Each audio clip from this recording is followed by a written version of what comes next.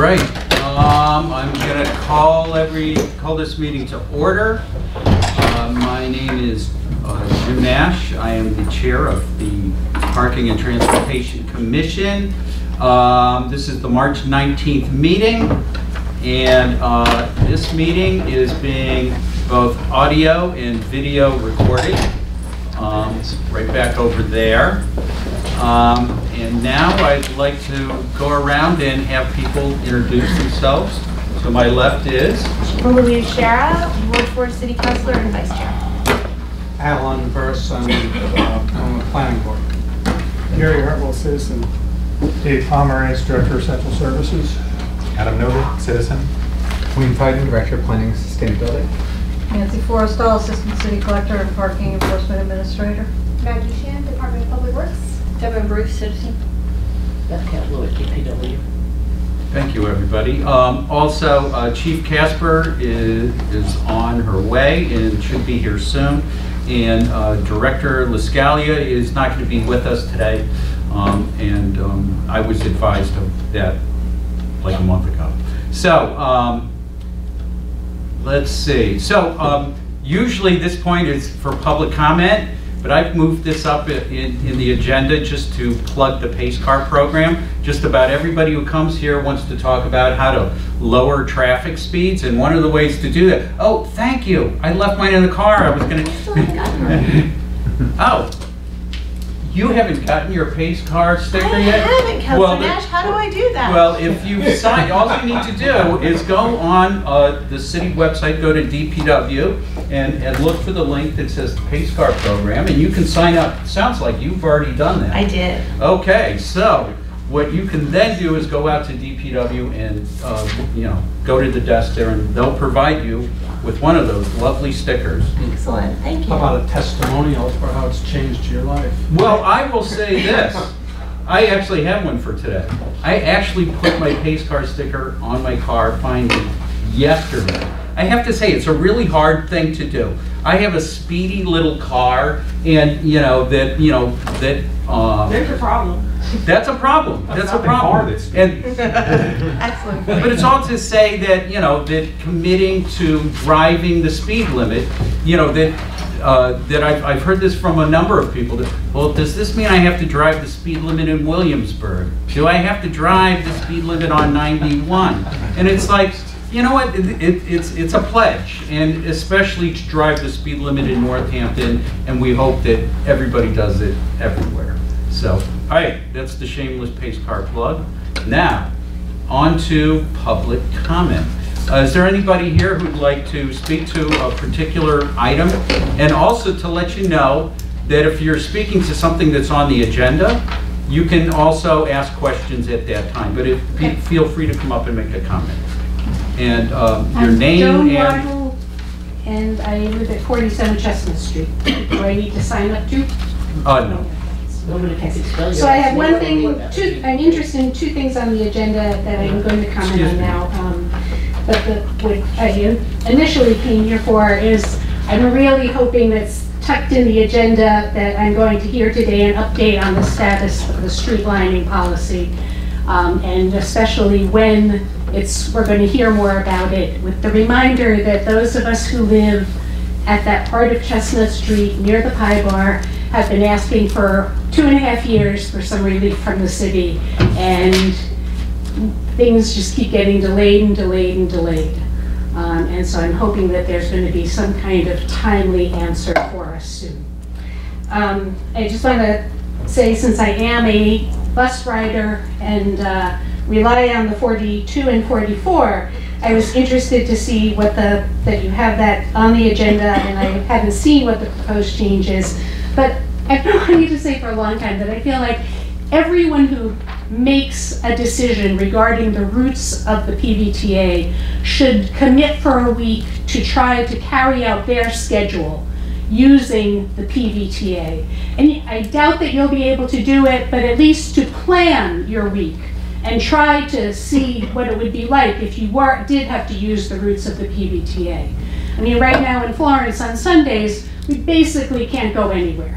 And so, you know, it really affects our lives. And the other is just something I'm confused about.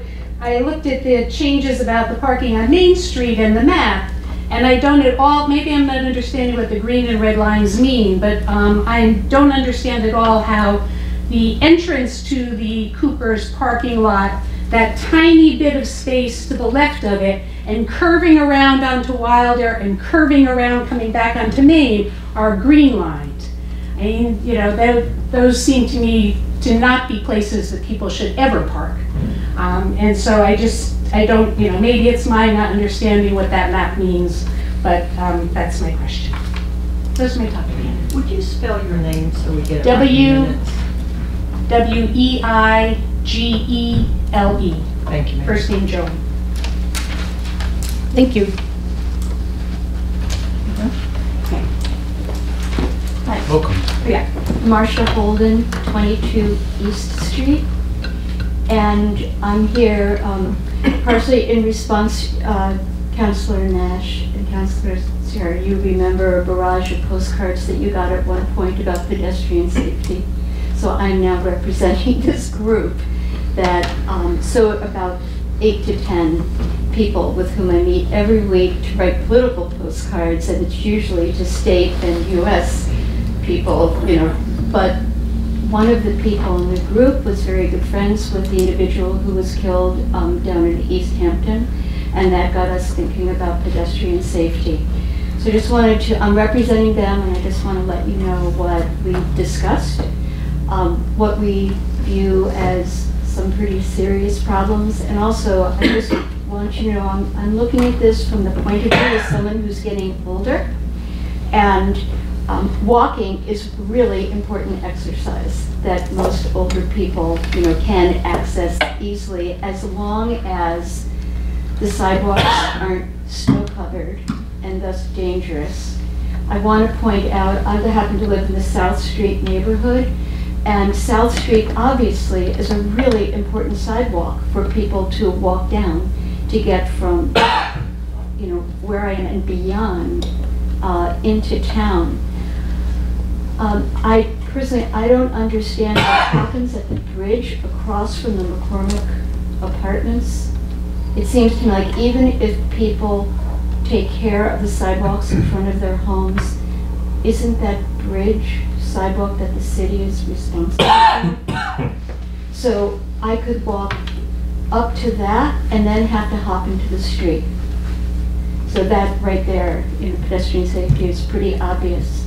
I also have to walk by, it's the property that Smith College owns, the family housing up on the, if you head in that direction, up on the left. I'm assuming that they're responsible for the sidewalk in front of their housing. And I will tell you, if you look at that sidewalk in comparison to the internal sidewalks, there's a world of difference. So I don't know what happens there. They seem to take care of what's inside, but they don't take care of what's outside. They'll do the first go through, but after that, it's anyone's game, and it's really dangerous. So there again, people are needing to walk, and then in that case, they can go into the bike lane. Another big problem is down from the library. As you're heading from the library towards town, that curve is really dangerous, and several times I've had to go into that street. So that's, you know, snow is a problem. Another problem is, you know, in Maine, and I'm also sure that I'm not going to tell you anything that you don't already know, but I guess I want it on the record.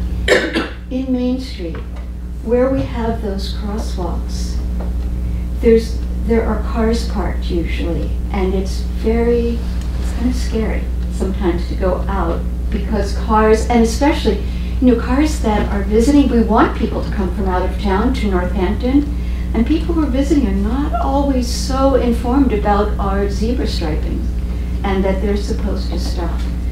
So there's something about having these blind spots that I think is really a problem. A big one is in front of Pulaski Park, because the buses pull up there and the crosswalk is after the buses. So it's very hard when you're driving to anticipate, you know, that there might be somebody crossing.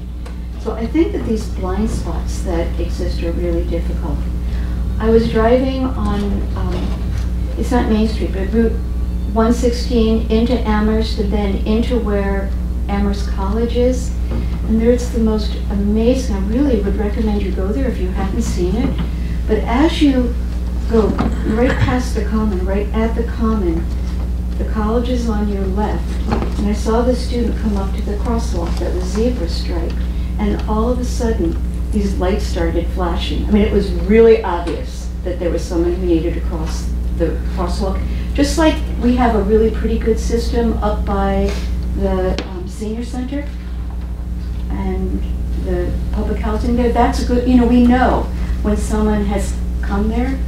So I don't know what it takes to install these kinds of lights at crosswalks, but I think it would be really helpful and maybe prevent something that's just waiting to happen. And last, there is a problem, I think a pretty big problem as you're coming down Elm Street towards the center of town. That traffic light at Route 10, there are green arrows going forward, and there's nothing that says you can turn right or that you can't turn right. There is an arrow, I know, there's a green arrow that says you can turn, but when the lights are just going with the arrow going straight, there's nothing that tells you either don't turn right or do it with, I think it's actually too scary to do it with caution. The crossing is allowed at that time. We can manage to turn right after we make sure there's no one in the crosswalk, but it can be really confusing, I think. So those are my three things. To be clear, so you're talking about, because it's a confusing intersection where 10 and 9 and New South and so you're talking about where pedestrians are crossing diagonally across the street or more up towards Smith? Sorry. So I'm on Route 9 and I'm headed towards, and on the right-hand side is, catty corner for me is the Academy of Music. Okay. And there's just that, you have to cross Route 10 there. Got it? And that's the place. I think that right turn onto Route 10, onto South Street, is really tricky. It's very confusing.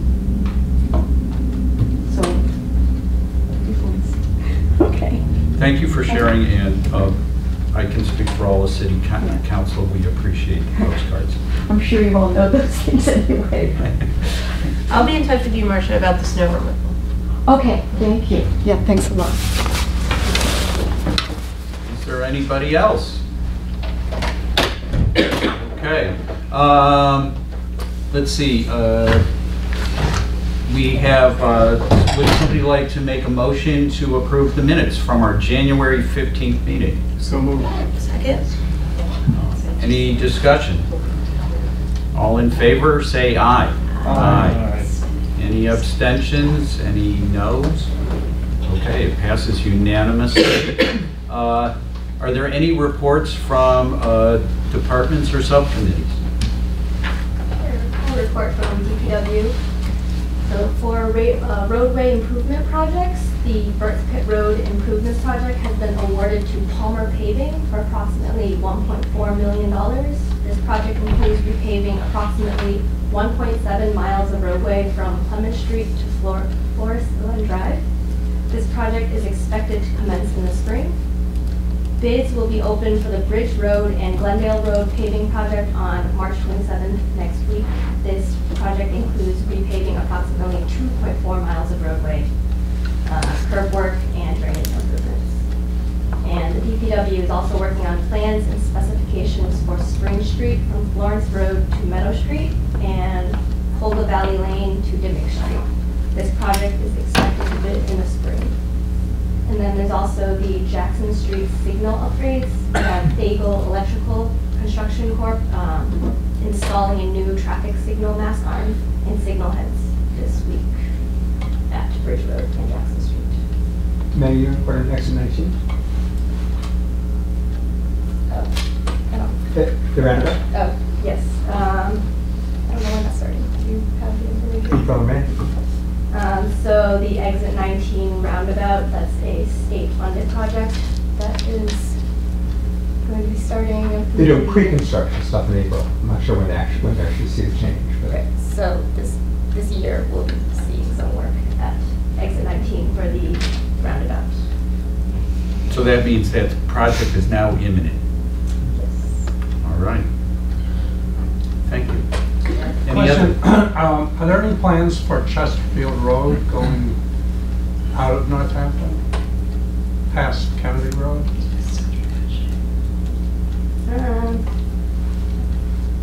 I haven't heard of any plans to address that at this time. Yeah, it's barely passable even in a car, let alone a bicycle. Okay. Noted.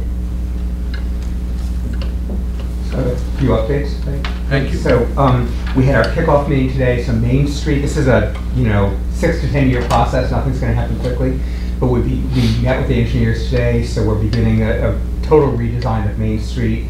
This is eventually a $10 million project through downtown. Sort of think about what we did on Pleasant Street last year on steroids. So probably dropping one travel lane and adding bike lanes and sort of truly making it more pedestrian friendly. The goal is how do we make it more pedestrian bicycle friendly, more street tree friendly without limiting our throughput of cars through there. So long process. I'm sure we'll be talking about this a lot over the next few years. It's probably a 6-year design process. It's actually related somehow to the state hospital because all the work we did at the state hospital, we got a grant from the state to make up for encouraging development there. And so the mayor's approved using that money as traffic mitigation for Main Street because we'll be adding traffic on Main Street that comes from it. Valley Bike, the EMT stations are popping up again for the spring, so we expect Valley Bike will open on or about April 1st. We plan to add one additional, we have 14 stations now in town. We plan to add one additional station on Con Street. That's going to be delayed a little bit because we have to pour concrete, but that's probably about July 1st. We held our public hearing on the Rocky Hill Greenway. It's the bike path from Route 10 to Route 66, and we got programmed for construction in 2021. That means it gets advertised, it might actually get built in 2022. And then we're going through the permit process now for continuation of that path through Burke's Bog, and we expect to start building that this summer and completion in the spring. We just were notified that we applied for what's called Savers to School for Bridge Street School, which would be improving basically pedestrian safety near the school, and so we're advancing the stage. This is a nice one. Usually the city pays for design and the state builds it. In this case, the state pays for both design and construction. So the exact scope to be worked out. I think those are the main ones. Thank you, Director. Wayne, who's the engineering firm for Main Street? Tool Design is the primary. Thank you. Actually, remember you came on a safety study. They were the ones who did that work 3 or 4 years ago. Any other updates? Okay. Can I ask you a question? So Sure. that's all of the updates, and the status of the line striping policy is not on your agenda and was not It's covered not in- on the agenda, and I am in discussions with Director LaScalia around what that should look like. We talked about it at our last meeting, and that I can tell you something will be coming forward. Can you tell us when? I can't do that.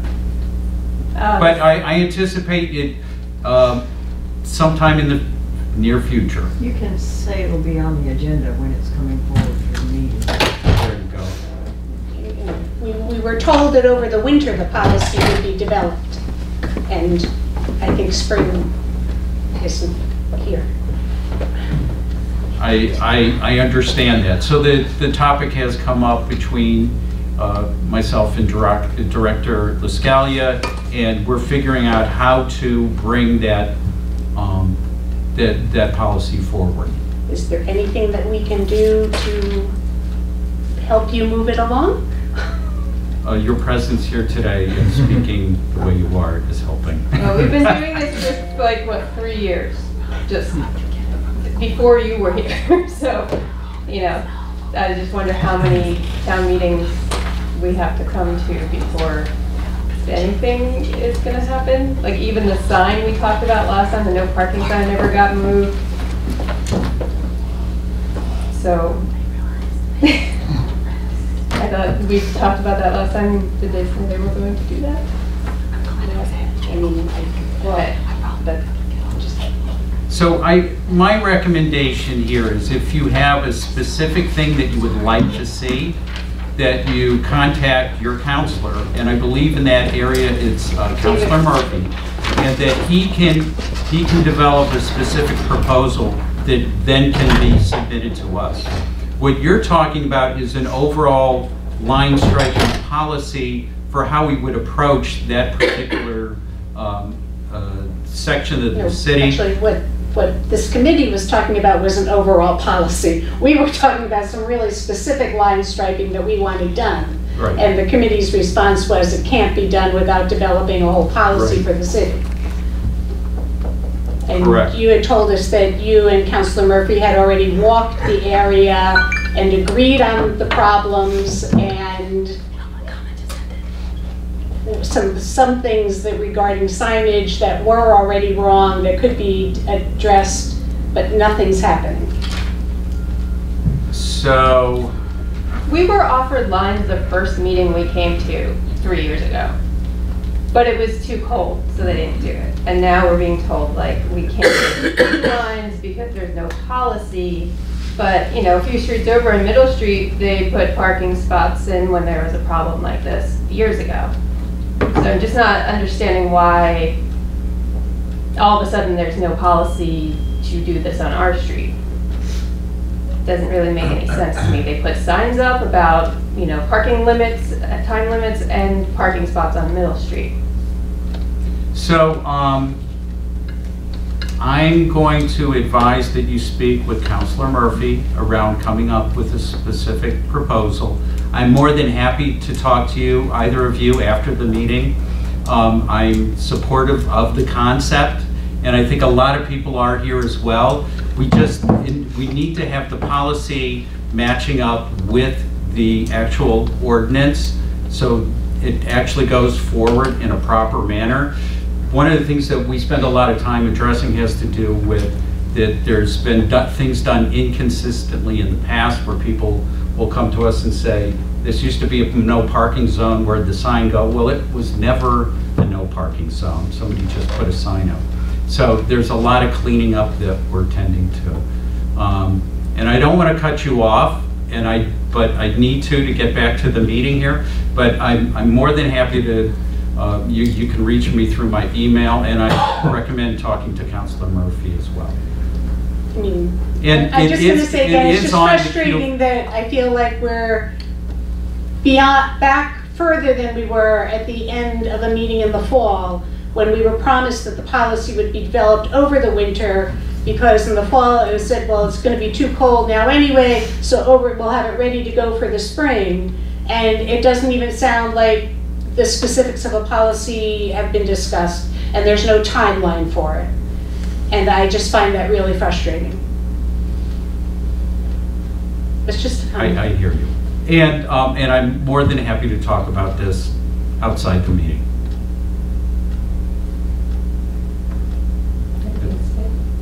So, Are you planning on staying? so I'm going to move on with the next thing on the agenda. We are to the PVTA presentation. Thank you. I think if you hit Control F5, it should go full screen. So I'd like to welcome Bryce Armstrong, who's with the PVTA. He's here today to give us an update on ridership in Northampton and surrounding communities, and also to discuss a few other concept ideas.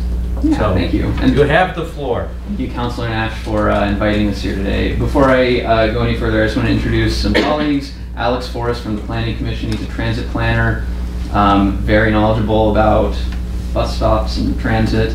And then Jamin Carroll, who's the Director of Operations for VATCO, Valley Area Transit, which serves Northampton, and also extremely knowledgeable about the service here. because you used to drive buses here, didn't you? I did. Yeah. I'll also say that I'm really glad to be here because I realized when Adam Novit introduced himself, he and I corresponded like over a decade ago about Bike Week 2008 screening in the Forbes Library. I was the Bike Week coordinator back then. Right. Yeah, when I was a fresh-faced, doughy-eyed, like 22-year-old looking to promote biking and walking in Northampton. So very glad to be back here. Final note, this went from a PowerPoint to a Google presentation, and I can already tell that the formatting is a little bit off, so if anything wonky happens, I'm blaming technology and not my PowerPoint acumen. Hopefully nothing too weird happened. But if you could advance the slide, please. So first, I just wanted to give an overview of the bus routes that we serve here in Northampton.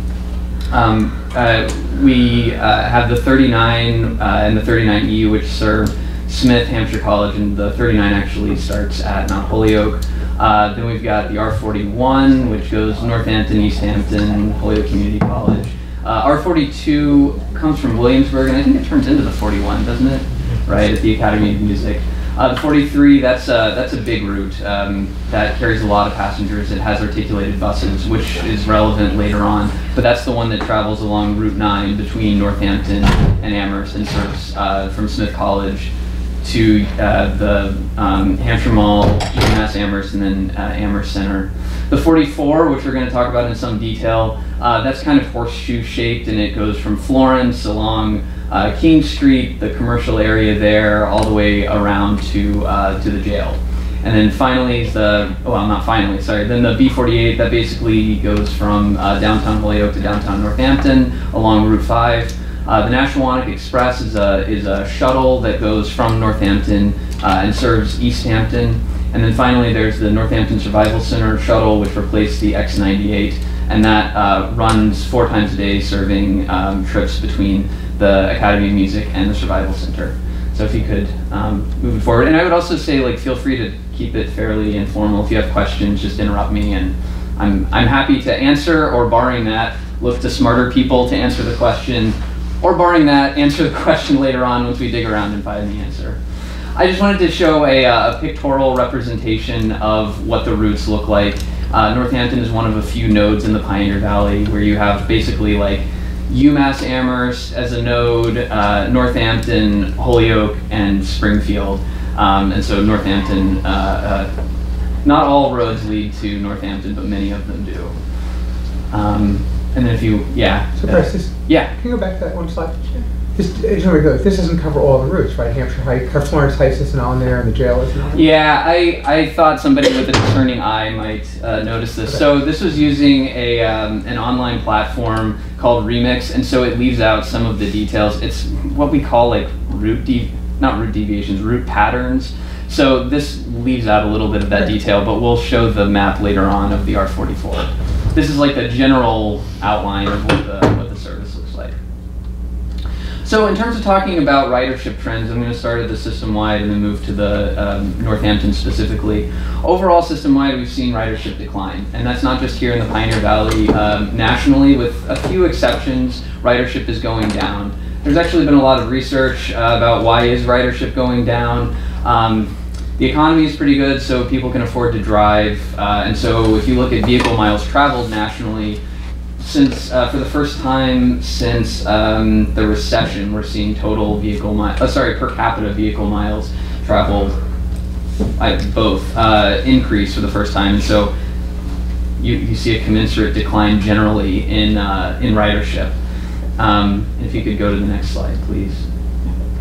And I'm sorry, this is a little bit small, but you can see here in the Northampton area, it's the same thing. We're seeing declines in ridership, although we're not seeing too much of a dip from FY18 to FY19. But overall, the trend is going down. 2016 is the red, 2017 is the gray, and it's sort of like ticking down. Overall, I think we've seen system-wide about a 4 or 5% decline in ridership year to date. Next slide, please. Thank you. One thing to keep in mind for the Pioneer Valley service area specifically, aside from these sort of like macro trends of low gas prices, the economy is doing well so people can afford to buy cars, We've also been, as you probably know, we've reduced service 2 years in a row and also increased fares. So this is the vehicle revenue hours year to date, so July through January. The fiscal year runs July through January. And you can see each of the past 2 years relative to FY17, we've seen a decline in our vehicle revenue hours. So in general, when you look at ridership trends, they move pretty much in lockstep with service trends. So if you have a 5% decline in the service, then you get a commensurate decline in ridership. Usually it's not quite as severe as the decline. You know, it might be like a 3 or 4% decline in ridership, but the two move in tandem, which would make sense. In terms of route by route metrics, and I tried to highlight just the Northampton ones. This is we have performance standards in passengers per revenue hour. That's what that third column is. So the R41, R42, R44, and 39 on this slide, those are the Northampton routes. And in general, you know, none of them make the mark every month. The R44 is certainly, out of the 41, 42, and 44, that one is certainly the one where we can see the most improvement. We're hoping that the service concept that we propose would show an increase in ridership. And then the 39, that one is pretty far shy of the mark of 20 passengers per revenue hour, or unlinked passenger trips per revenue hour.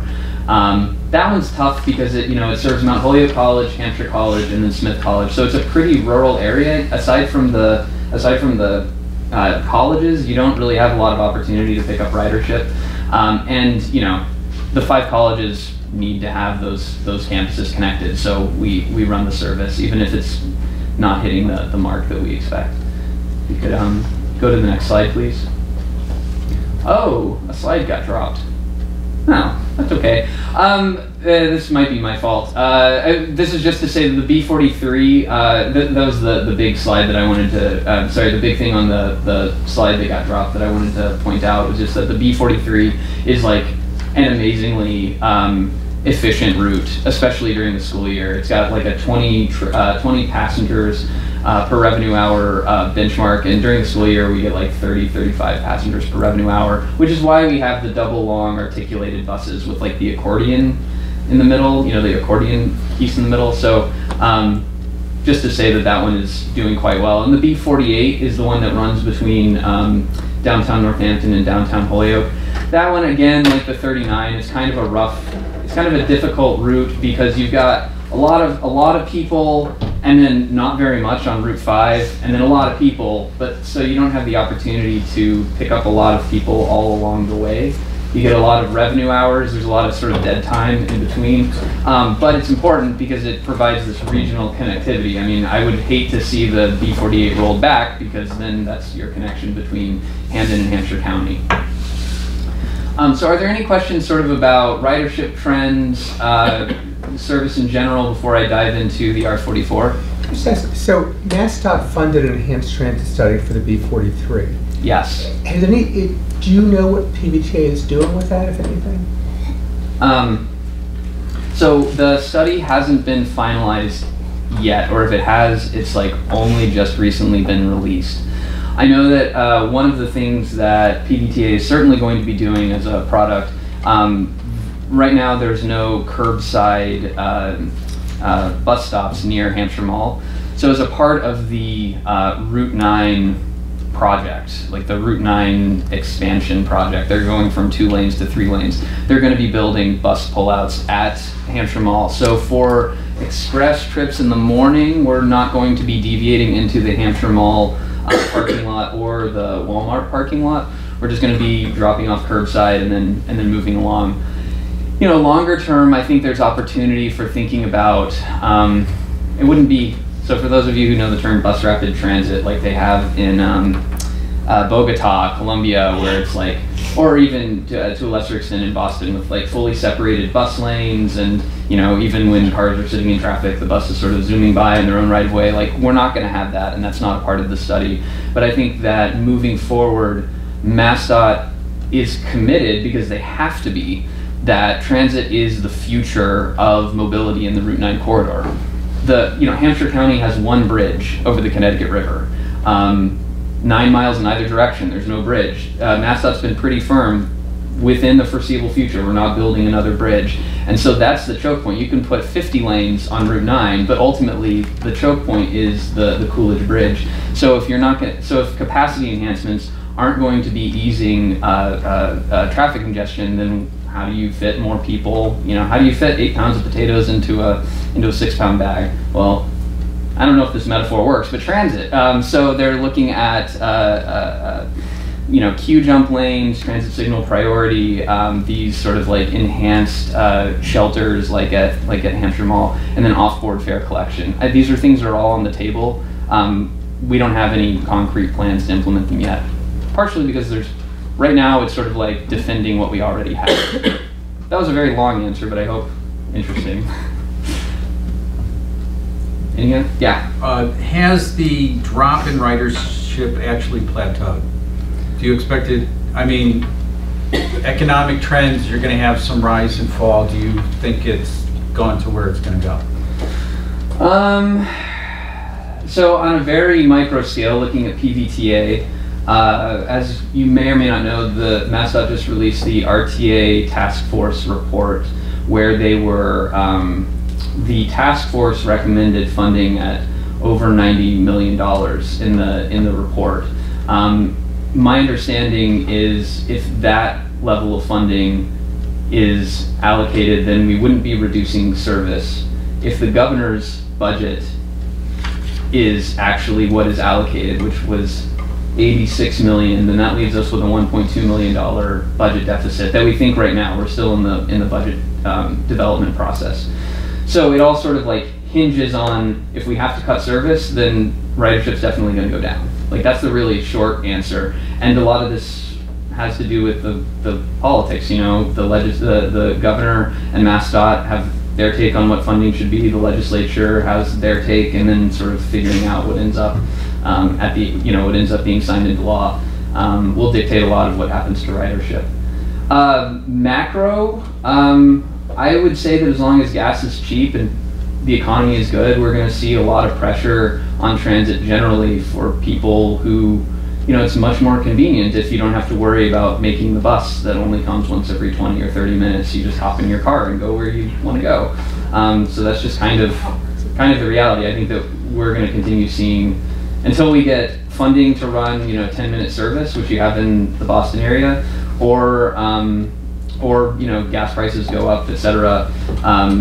Somehow it's harder to drive. I think you're going to continue seeing the same sort of pressure that you've seen globally on transit.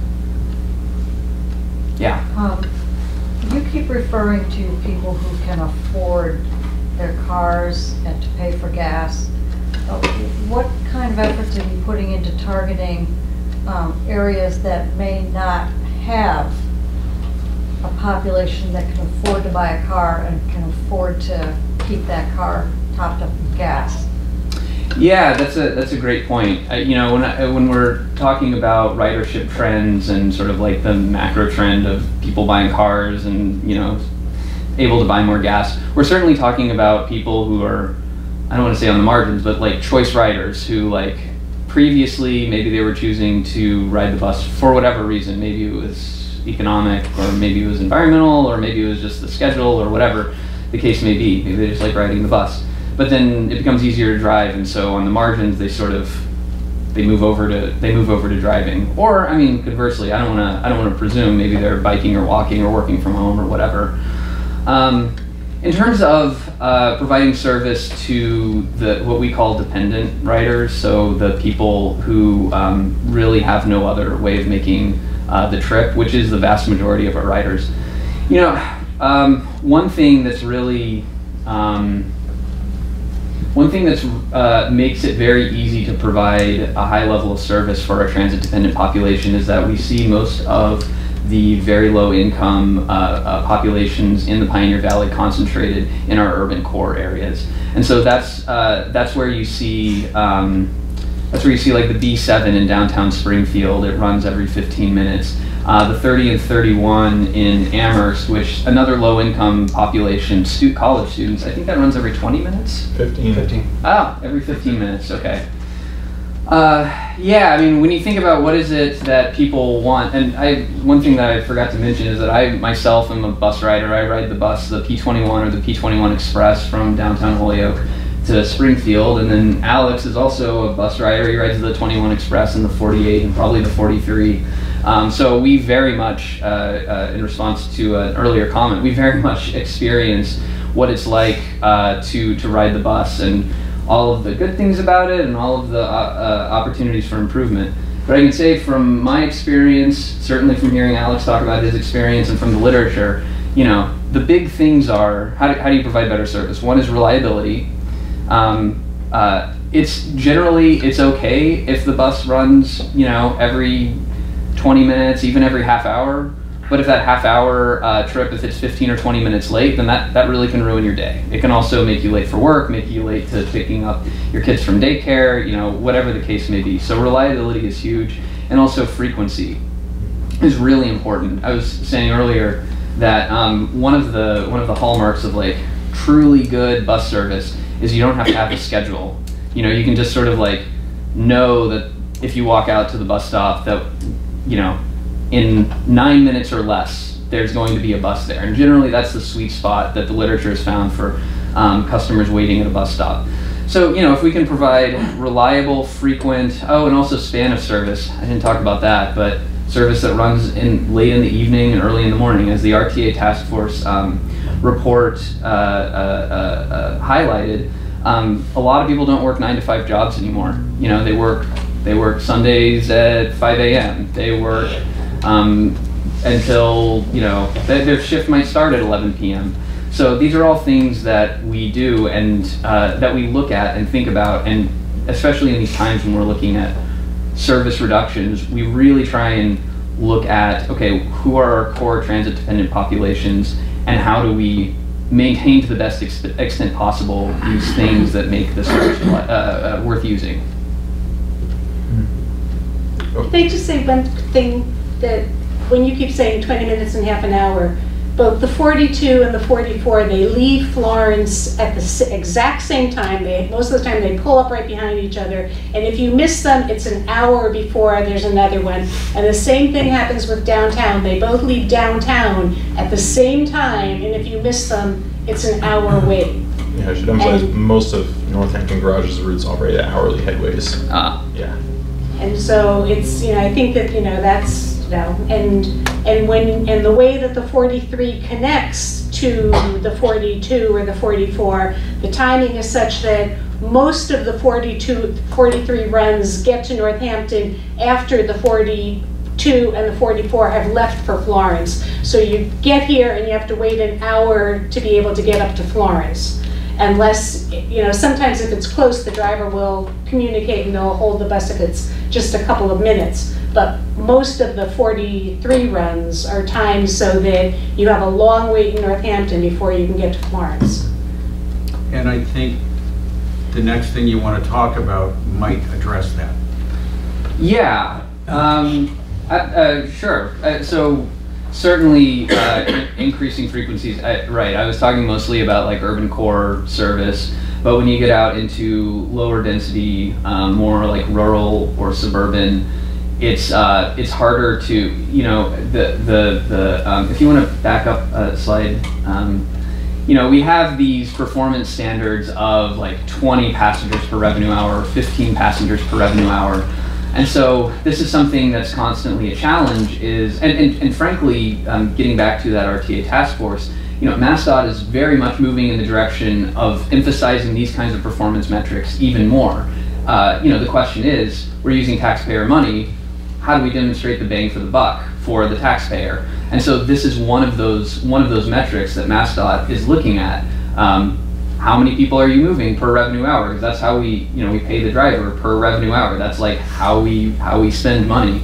And so this gets back to an issue that we are constantly thinking about and trying to strike an appropriate balance with is serving rural and lower density areas in a way that both recognizes that there are severe transportation needs. There are certainly people who need to access medical appointments, work, school, even just the sort of quality of life services like quality of life.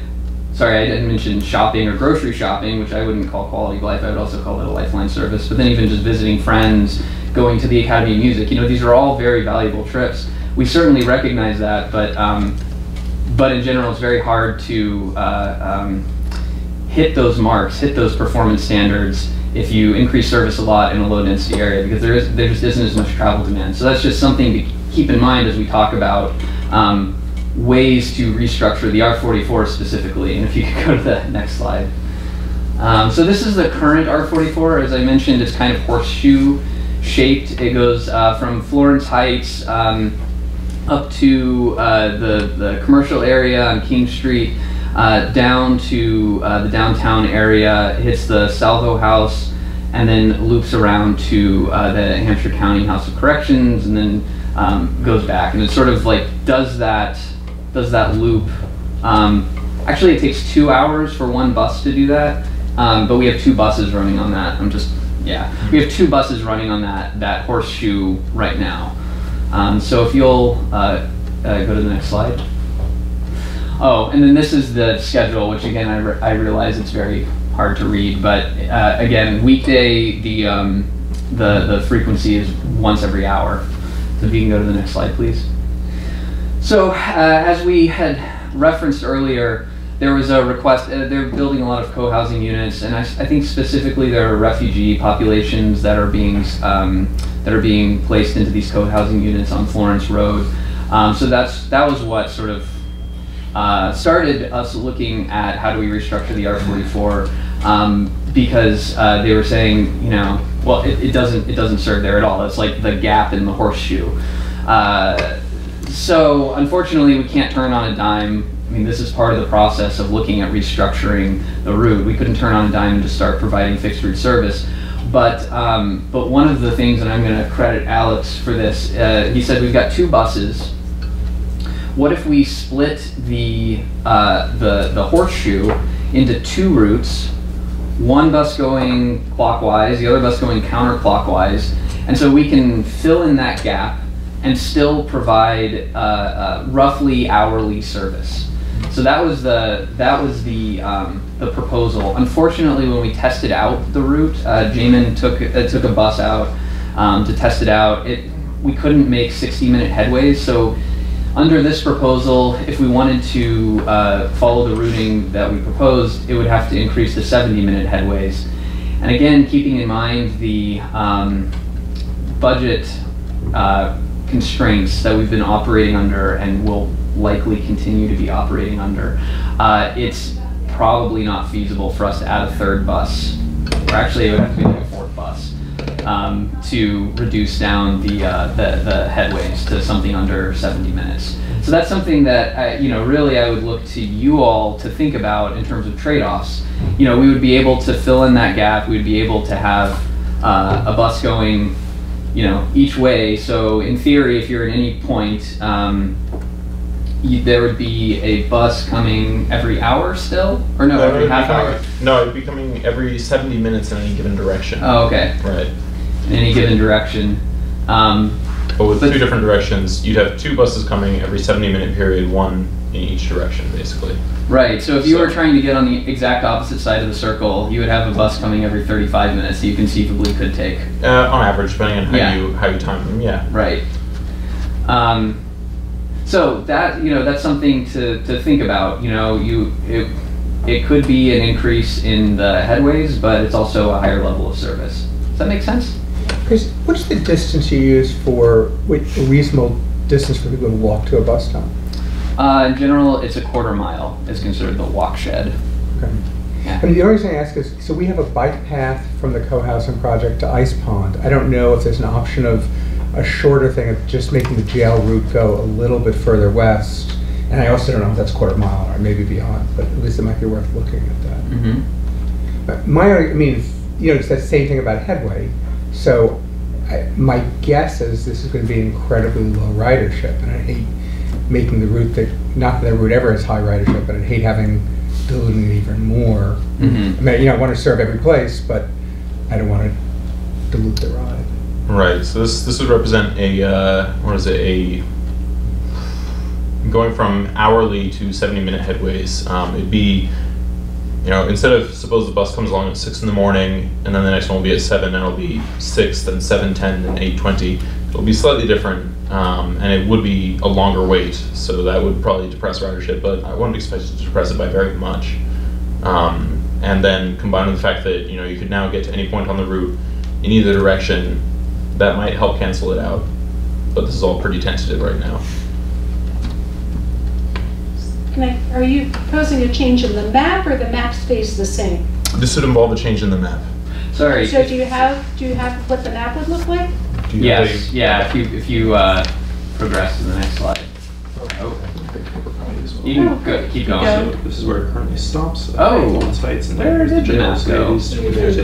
Right, because there is a housing. There we go. So this would be the new map. And probably it would be, we'd have to create 2 separate schedules. We're sort of trying to figure this out.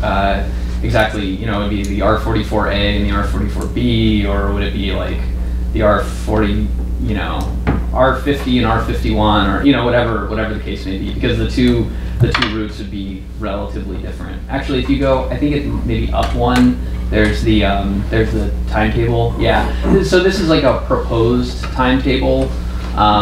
Sort of conceptual, where the R44A, as I'm calling it, it'd go from 5:50 to 5:50 a.m. to 7:50 p.m. Running clockwise. No, I'm sorry, that's not right. Running counterclockwise, I mean to say. And then the R44B would be running clockwise. So, the 2 buses would meet every 35 minutes in the middle. Like, they'd pass each other every 35 minutes. And so, again, I go back to, depending on where you want to go, it's not necessarily every 70 minutes.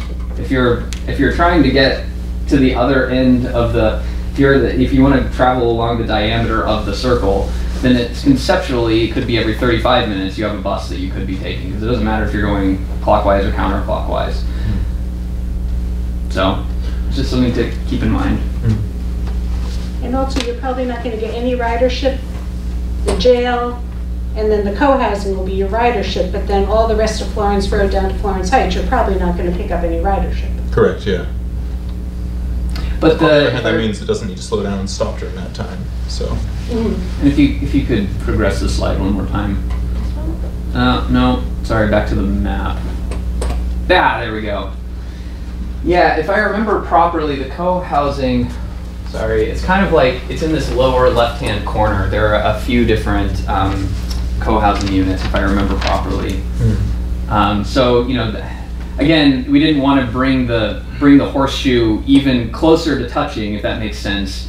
Under the current routing, we thought, okay, it's going to be a lot more efficient if we just have 1 bus going clockwise and 1 bus going counterclockwise. So certainly, and to your point, there's just no getting around the fact that the southwest section of that route it's very low density, and you're not going to pick up a whole lot of people, probably. I also just want to clarify something quickly, which is that to extend the route at all, if we are to provide PBTA service to this co-housing area, there's no way that we can do that really without increasing the cycle time for the route. It will simply take more time to cover more stops on the route. The question is, do we want to increase the time within the horseshoe shape, or do we want to convert it to a loop? Or if we want to maintain these 60-minute headways that we currently have, we would have to just not extend the route, basically. It's a pretty tight schedule, would you say? There's a little bit of slack time, but not enough to accommodate additional service. And nothing else changes on the route, like going to Big Y and going to Stop and Shop, or that would all stay the same. Stays the same, and going through Meadowbrook? Mm-hmm. Because, one thing about this route now is it serves Florence Heights, Meadowbrook, and Hampshire Heights, and hits both the grocery stores for everybody who lives in those places. And so, it is, that and the fact that the 42 serves the VA, they're really important routes. Yeah, none of that would change under this proposal. So Price, Yeah. so at this time, you guys, PVTA is not recommending this, or how are you hoping to move forward to come to a place where you guys are ready to propose something? So in general, how do I put it? We're here to please. So what I would recommend, my recommendation in terms of process would be, we're presenting it to you guys. If something is raising red flags, or if it's like, no, this really doesn't make sense, then frankly, we would have to talk with you more about it and get your input. Maybe touch it up a little bit, and then the next step, my recommendation would be we could hold a public hearing, work with the city to engage bus riders and other stakeholders, institutional stakeholders and otherwise, to get broader input.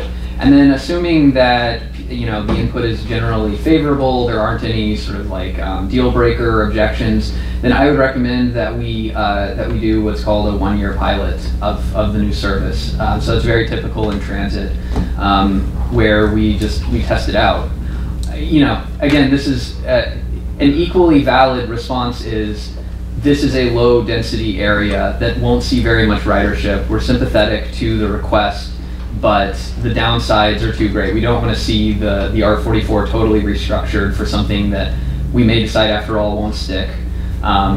We don't want to make a change. That would be a valid and acceptable response from my perspective. But equally valid would be, yes, this makes sense. Let's give it a go. Let's give it 12 months and then track progress, see what happens to the ridership. After again going through some sort of public process where we make sure that even more viewpoints, even more eyes on this proposal are given to us. So internally, do you have a time frame that you would like to follow? So I would defer to our director of operations. We could probably get this for the summer bid, or would it be, no, fall bid? We're starting bidding on the summer next week. Okay, so we could get it for, when does your fall bid start? Late July, early August. Okay. So yeah, the timeline would be getting the new service on the street late July, early August. And then, like I said, we can just track what the performance is, look at the ridership. We can even do a follow-up public meeting or something. I'm not crazy on public meetings because, as I'm sure everybody here knows, you're not necessarily going to get the people who are riding the bus to actually come to the public meeting. I mean, you certainly might, but I actually would be more interested in like going out to the Academy of Music and talk to people as they're getting off the bus. Like, how's this working for you? What do you think? So, get more public input. And then, like I said, if it's working well, then let's keep it. So I hate being dubious, but I always like better bus service, but having lived through the R44 going down Ryan Road and then the crosstown bus that got, 2 people per ride, and just sort of worried about those rural places. But the loop is certainly appealing, but I'm sort of curious, did you ever look at or have a loop that did the big wide King Street but came back on Route 9 so you could have less, fast, shorter headway times but still serve all those areas? So you're discussing a route which would go up King Street, serve the Stop and Shop there, serve the Big Y there, but then come back through Damon Road and Route 9, or back through Florence and Route 9 that way? Florence and Route 9 that way, but again doing a loop, so one bus is going clockwise and one bus is going counterclockwise. That's plausible. It would leave out the houses at the apartments at Florence Heights. No, I think Florence has to be a must, but I think going as far as Florence Heights, then okay, so then no service to the co-housing. Not really about the co-housing, right? Right, so leaving out the co-housing and then coming back that way. No, we hadn't considered that. This was mainly an attempt to work the co-housing into the R44 schedule, not originally an attempt to just generally improve the R44. Right. But I think where I come from is I believe in public choice. I have no problem with people living in rural, less dense areas, but I just think when people make that decision, they can't expect bus service because bus service isn't really realistic at those points. Right, I agree, but this does come back to the problem of bus service as a relief mode for people who have trouble affording to drive. There are people who have trouble affording to drive, but also don't live anywhere remotely useful for transit service, and so we're just sort of at a bit of an impasse with people in that situation. Northampton's not the only town in that boat. Many towns have that situation, and we just have to make compromises to serve them one way or another. And this topic came up because of the refugees that are being settled in that co-housing. Right. That's right. So they have little to no choice in terms of our housing. Right. Well, that's why I was curious about the option of, because the way it is here, they'd still be walking 800 feet out to Florence Road, and so I'm curious about how much more is the walk going down to the jail with this bus service or extending out there. I can look into that for an exact measurement, but I'm certainly under the impression it's a further walk than to Florence Road. Yeah, I mean, this is one of the challenges of transit planning. There is no right answer. I mean, I've probably said this. I've maybe implied this earlier, but I'll say it. Like, there is no right answer to greater coverage or greater frequency. Because those are kind of your trade-offs. You can have a tighter network where the buses are running more frequent, or you can have a larger network and it takes a little bit longer to serve those people. But so I was on the PVTA board when the Nelson Nygaard study came in, and it seemed like there was consensus at the time that you wanted that more frequent service to that way. So I'm just sort of trying to philosophically, so I get the trade-off and one's not right, but there was one clear direction PVTA was going, and so I'm just trying to rationalize what. Right. I will say, from the perspective of trying to get more riders, you always want to go in favor of higher frequency. It's just that necessarily leaves out people who might need to use the bus for lack of other options, but don't live in a place that's conveniently served by the higher frequency priority. Also, when the Nelson Nygaard study came out, PVTA's financial situation was very different under the Patrick administration, and that has completely changed with Baker. So. Yeah, I mean, so if I could, again, in terms of a recommendation for next steps, PVTA can certainly set up a public meeting where we can invite members of the public to comment on this proposal. We can also do some intervention surveys where, like I said, we hang out at the Academy of Music in a morning or an afternoon and talk to the actual users of the R44 service to see what their take is on it.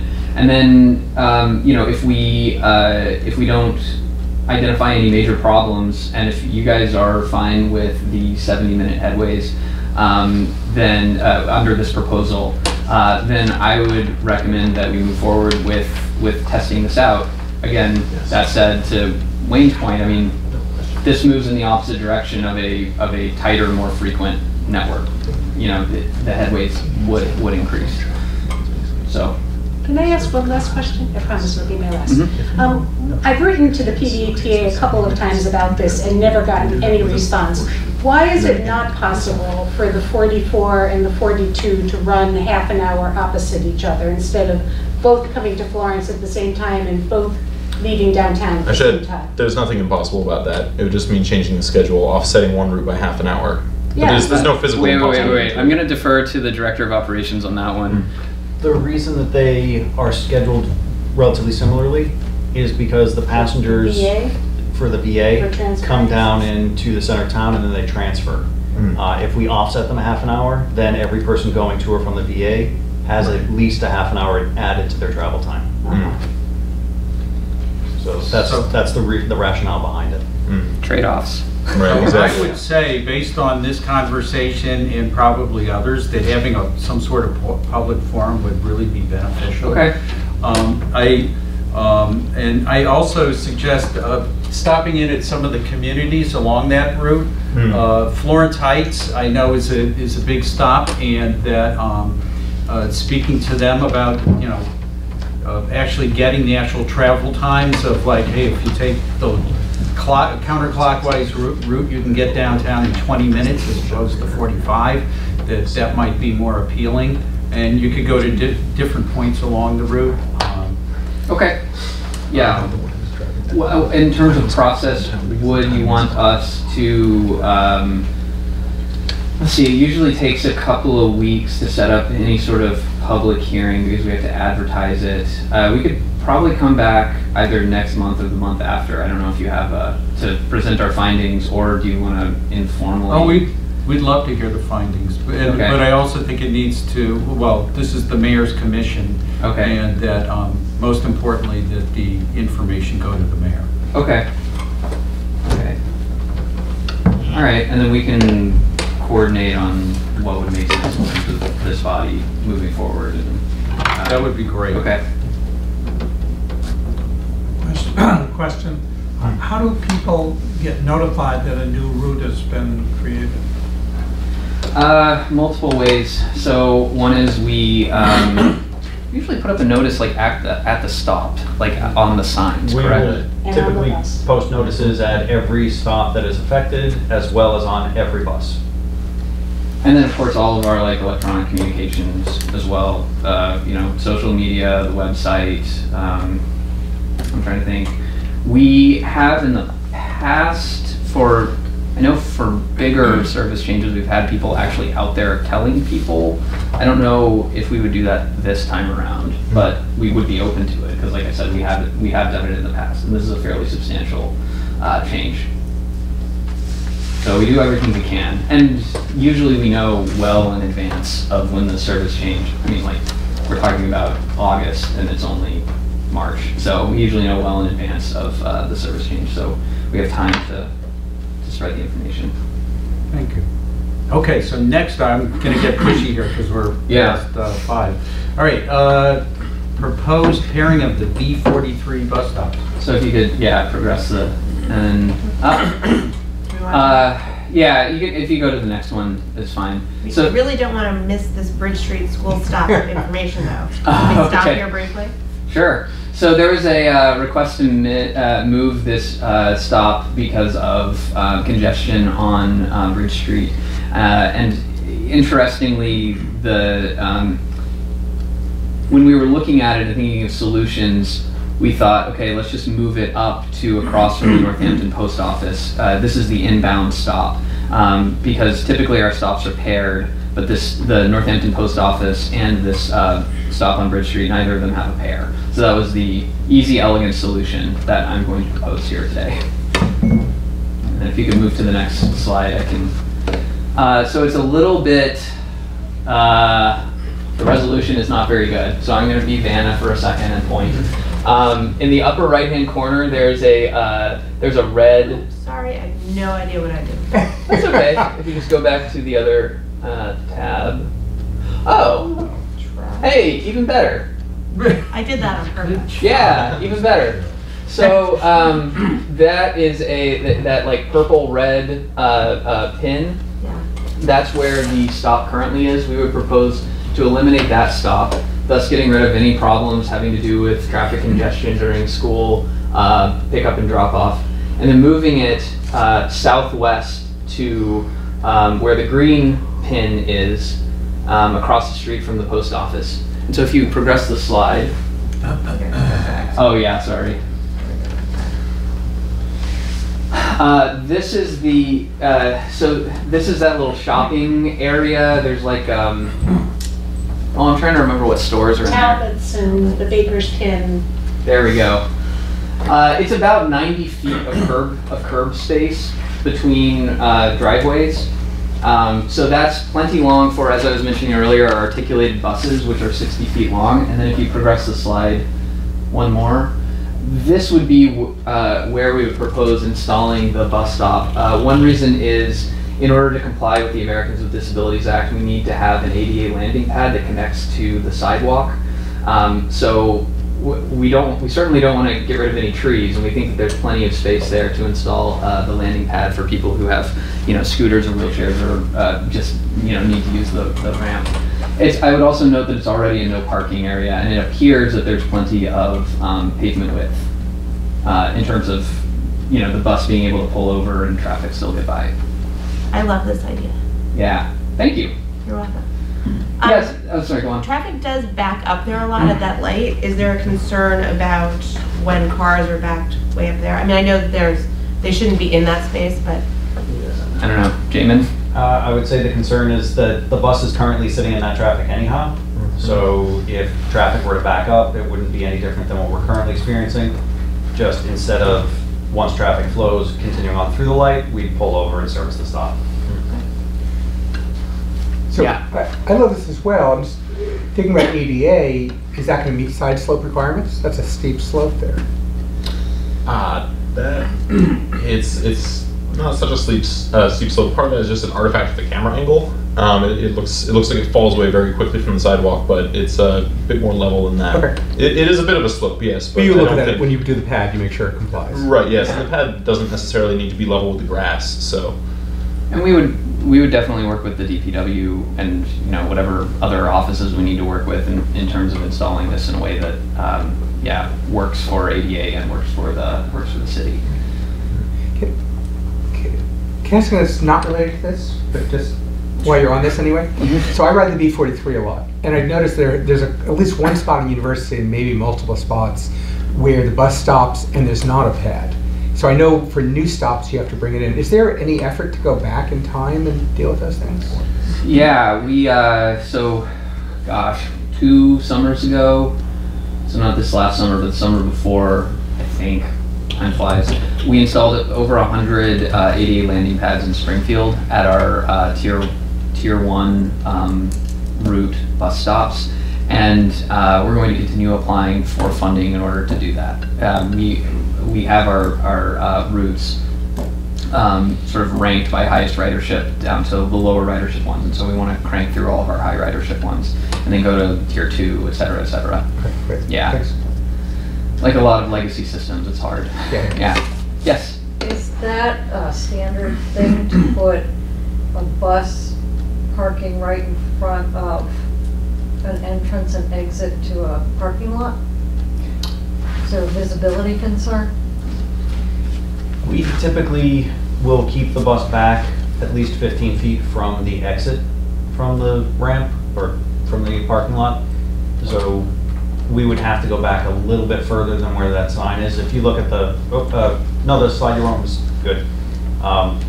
What I'd be recommending is if you can see where that signpost is on the picture, and there's what looks like a newly planted tree, the pad would go in between there, and that would give us just about what we need. So that traffic exiting the parking lot would have a good sight line.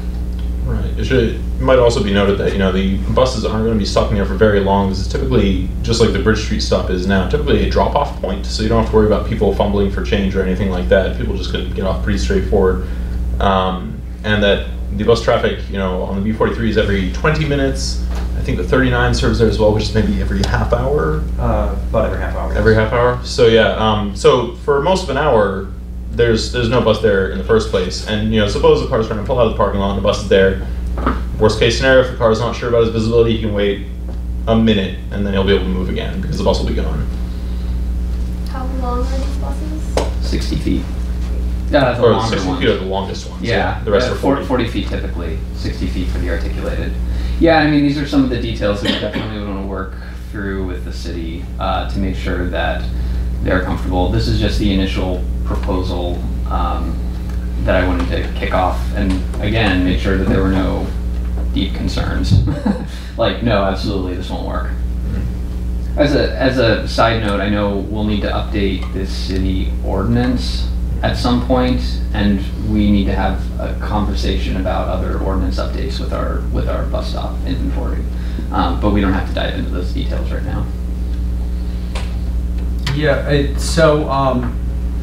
few things. So first of all, price, thanks for bringing forward this proposal, because we had talked about this, and it's part of the ongoing topic a little later. It has to do with Bridge Street School.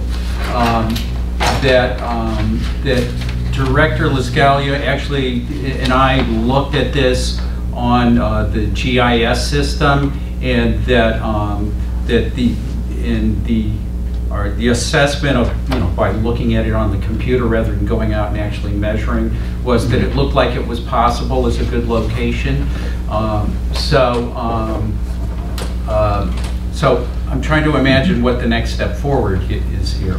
That do we need some sort of resolution or some sort of request to move this forward, or maybe you just want to have a discussion with DPW to...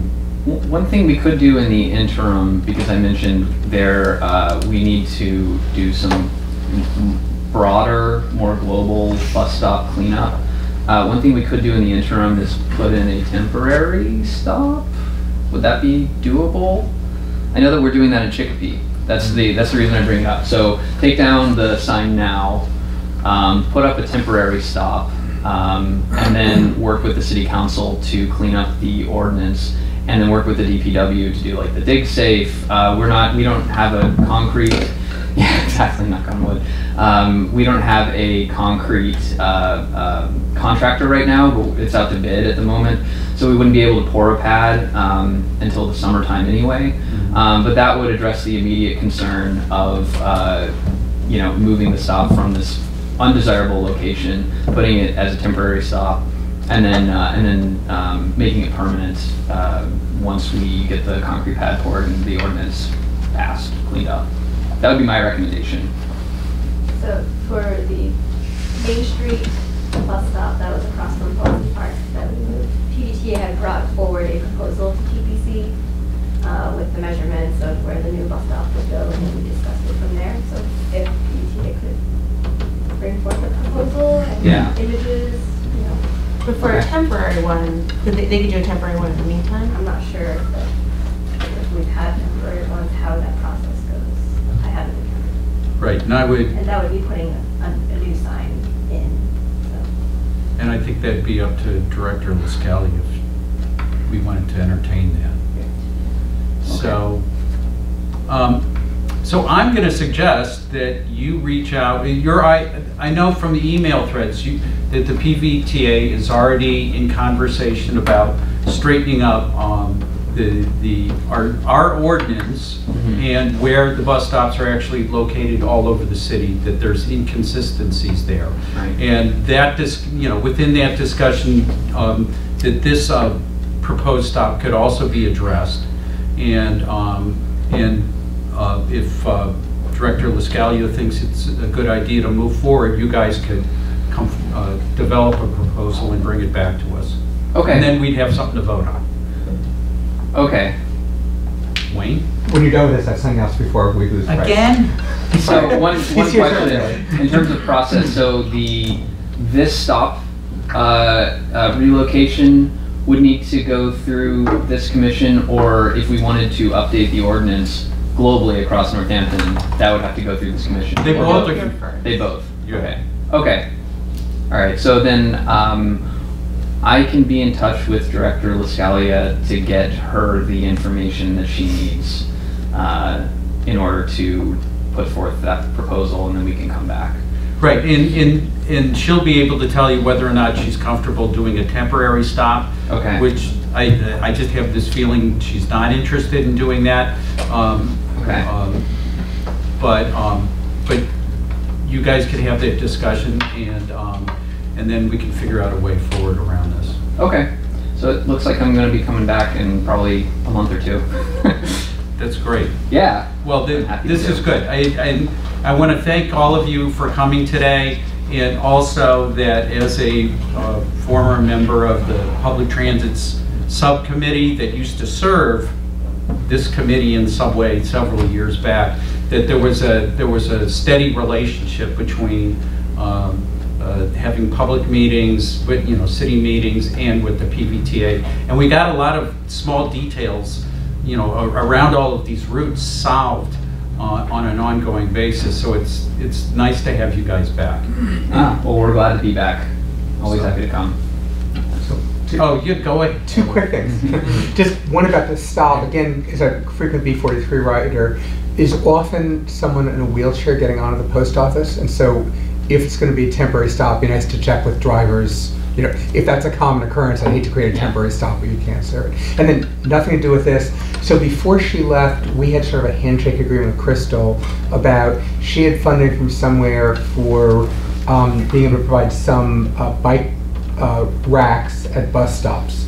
And so we'd worked out a deal with DPO who's going to issue the trench permits for no charge, and you guys will be able to, provide the bike racks, and she left, that didn't go anywhere. Is that still something you have funding for, and if so, can we bring that back to life? This is maybe one step above my head. I will say conceptually we have funding every year for bus stop improvements. In terms of funding, like what the status of that funding is, I have no idea. I'd have to ask the CFO. Okay. But I can definitely check If that. there is, we'd already identified the stops where there was enough concrete to add a bike rack.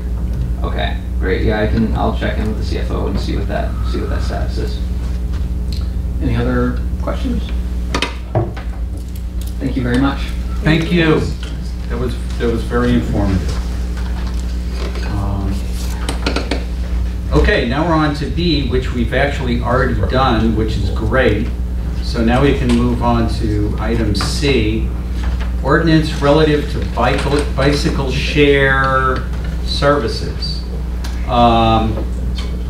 So, Wayne, could you give us like a quick 30-second, 1-minute overview? Sure. And not discuss the B43? Yes. So if you've been to almost any medium to large U.S. city, or city anywhere in the world for that matter, in the last year, you can see the incredible proliferation of bike share and scooters that are just popping up all over the place. So there's a bunch of models of both Uber and Lyft have bought out bike share and scooter shares. So if you have an Uber or Lyft app and you go to Denver, lots of cities, something pops up as a bike share. And so it's becoming, something we have to do. We haven't quite gotten to cities our size, but Lime has met with us in Amherst, and one of Lime's competitors, I forgot which, has met with Springfield. So they're clearly looking at the area. And we're worried at two things. We're worried we have relatively narrow sidewalks compared to a lot of cities. And so the model of leaving your bikes on the sidewalk, which works in western cities with wide sidewalks, may not work in Northampton. And then frankly, we've spent $1.1 million in the Valley to create a Valley bike share system, and we do have some concerns about it being cannibalized. So our system, we don't mind competition generally, but our system, we specifically subsidize ridership for some low-income riders.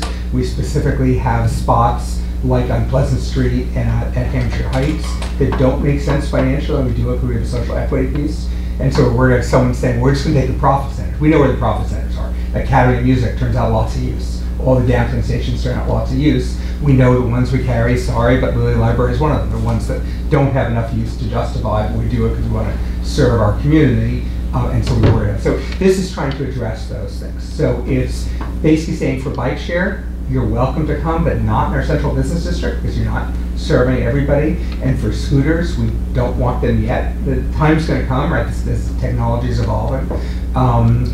We know that they're also like, there's a bike share program. One of these things was offered in Worcester for 6 months, and they pulled out of Worcester because it didn't work. There's a bike share program in Hartford just last year that pulled out of not working. So we want people who are going to not destroy our bike share system and then flee. And so it's everything from rules about not parking bikes on trees to the scooters and the bike share systems. Okay. And this is a lot to read, and I could read this into the record. I'm trying to think best how to, any ideas on best how to digest this other than reading it into the record? We could really just do the bold headings and then sort of just summarize quickly what each section is. If people want to explore those, we can go deeper. Okay. So let's do that.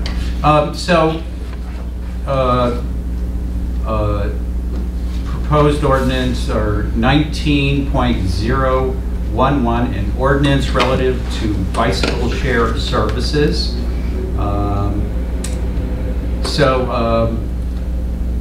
The first section here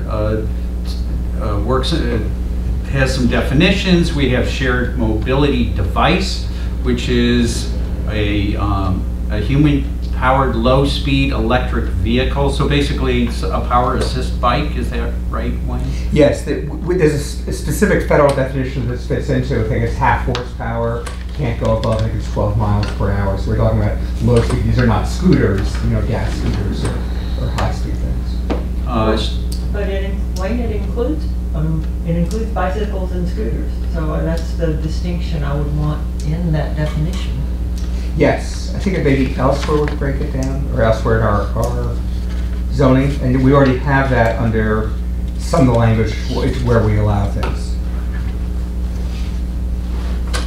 Yeah, so we already have some standards in 312-78 in terms of what we allow. So we'll come back to that later on. Keep that in the back of your mind. All right, keep going? Yeah. Okay. Shared mobility device program. So it's how such services are provided.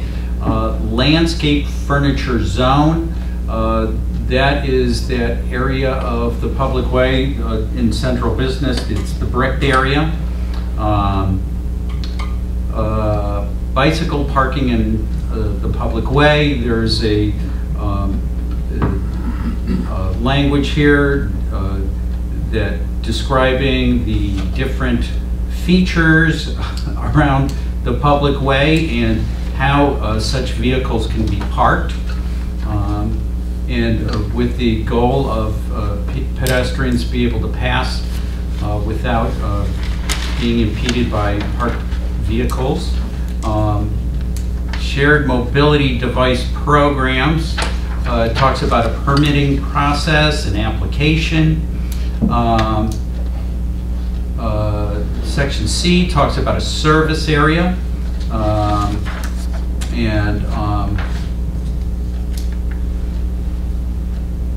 and how this service can only be in the central business district. Outside the central district. Outside the. So our model, our ideal model, I'm not sure if we want it, is a feeder system. You know, how do you get lower cost things that might be, you know, we're in Florence and we're in downtown, but how do you get people who want to serve Leeds and want to serve co-housing projects and want to serve the western part of the city? That would, if we could get people who wanted to be there, that'd be great. The reality is they all want to be downtown. Section D, fleet parking in stations. Describes how the fleet parking, and this mostly has to do with when that parking's in a public space, not in a private space. Right, private space, anything goes, yeah.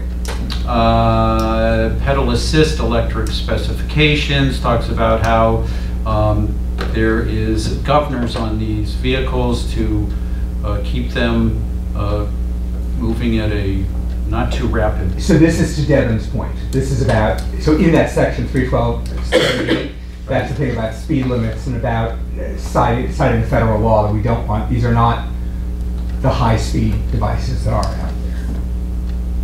But since it doesn't say anywhere that they can't run on gas, is that something that should be added? I think it does in 312-78. Okay. So again, that's for paths, not for anything else. But okay. Because if you want to go in the street, you have the right to be. You know, if you go in the street, you're meeting whatever mass stop, whatever the state requirements are. Okay. It's the things that we regulate in addition to the street, sidewalks and bike paths. Section F speaks to signage and advertising. Section G speaks to safety and maintenance, citing some U.S. requirements, and then a whole list of things. Can you summarize that, Wayne? Yeah, so it's everything from, we wanted to notify you, you know, we know that scooter riders are very rarely using helmets, and bike share riders are still less likely to use helmets than people on private bikes. We're not mandating that, but at least we're wanting people to warn people of that. We're setting the rules, we're giving us the right to grab the bikes or the scooters when they're not meeting the rules. So usually we keep them out for a long time in the street. But this sort of says specifically if you're providing this, we can impound the vehicles and it's a permit system so that we can track where these things are. Section H, equitable SMD program. I mean, you're on a roll, keep going. So again, same concept. If the public system, Valley Bike, is specifically spending a lot of its money to serve underserved populations, we think it's fair that other people coming in shouldn't just take advantage of people who can afford to pay $1 an hour or whatever the rates are. That they should also be serving Florence Heights and should also be serving projects. So we're giving them a certain mandate to serve that just as we do with Valley Bike. Okay. Section I has to do with insurance and indemnity requirements of $1 million and $2 million total. And Section J has to do with reporting, how you know, how if a customer has an issue or citizens have an issue with the system, how that gets reported. 25-12B amended by adding, all right, what is this? So these are existing rules. These are nothing to do with bike share in general. These are just existing rules we have. We've had a rule for years that you're not allowed to ride in the central business district and the general business district, but you are allowed to ride elsewhere.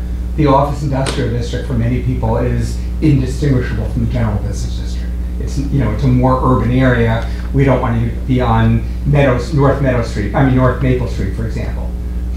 Suddenly switch from GB to office industrial, but it's the same urban area. It's not a right place to ride the sidewalks that are out there. So basically that's what we're doing, is adding the sidewalks. The one exception, and we went through this last year with DPW when we added the bike share facility in Pulaski Park, is we expect people in the bike share facility to go through Pulaski Park to get down to the bike path. So we're saying, you know, generally shouldn't be riding in a park, but Pulaski Park going down that connection is legitimate.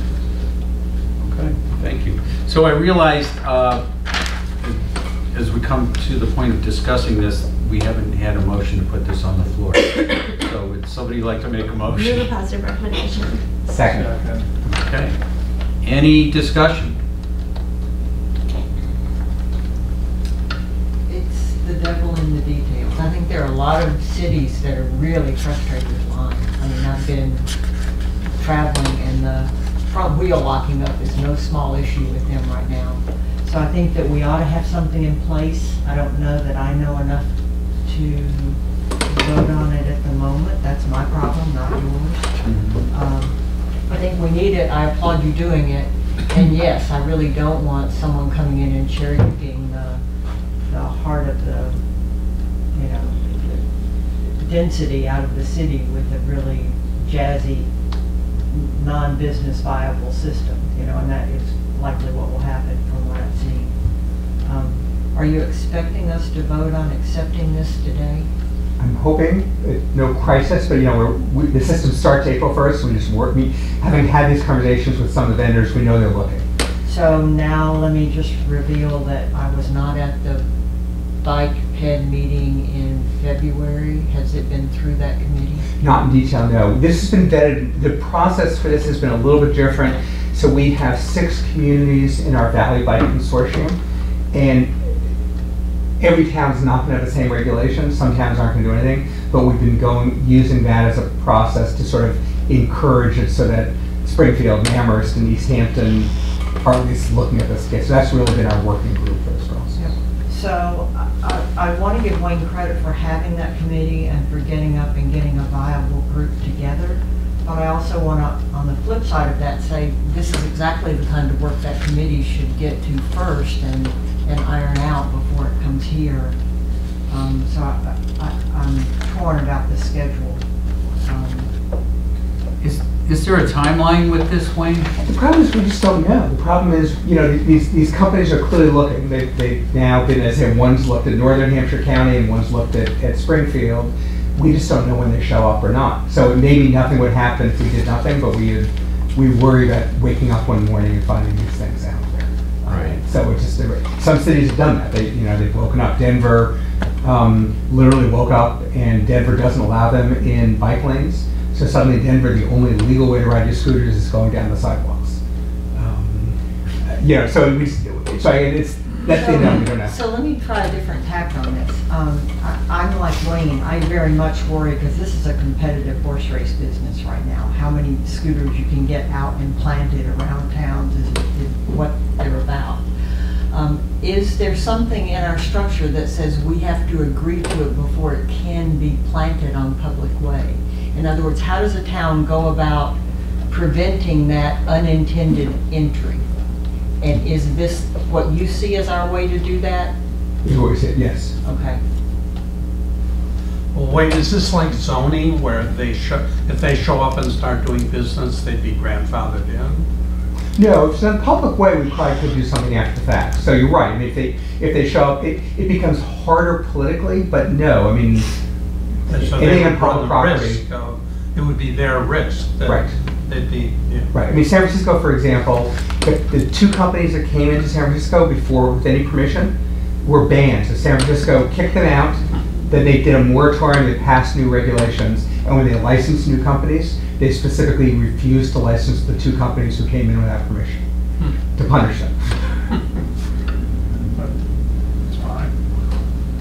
I mean, you need to take out business permits to do business in a municipality of some sort. You can't just show up. If you're incorporated, you don't need to. Well, I mean, there's either, PD-related regulations, DPW-related. You need to check somewhere. Yeah, I can remember just- when we considered pedicab licenses. I was going to say the cabs. Or And so there is a way of using the public way for private gain. Right. But on the other hand, a three-wheeled electric umbrella-covered thing can ride on my streets. It's not illegal. Golf carts, I mean, so I think there's that gray area. I want this in. I just don't. I would have to say to you, I haven't put my time in on it yet. But that's my confession. I'd love to think we do need what Wayne is bringing forward to us. So Wayne, the other 5 members of the consortium, where are they at as far as vetting this? They're all in different places. I don't know the answer. I mean, we've met as a committee and they've taken it back to their own towns. And at that point, I'm not involved, so I don't know what's going on in their towns.